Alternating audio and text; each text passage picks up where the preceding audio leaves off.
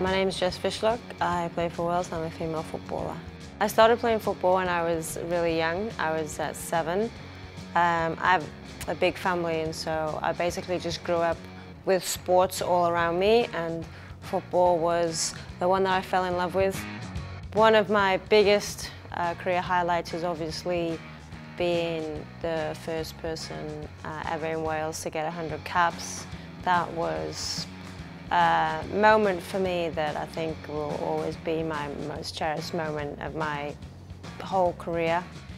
On top of that,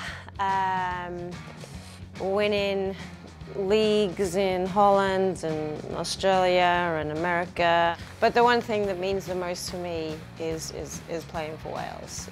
It really is something that you can't put a price on, you can't put an award achievement on it. It truly is the best feeling in the world.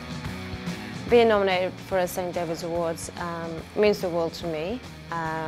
It's something that I'm really excited about. I'm really honoured to be nominated for. So, yeah, it's just, it's just brilliant.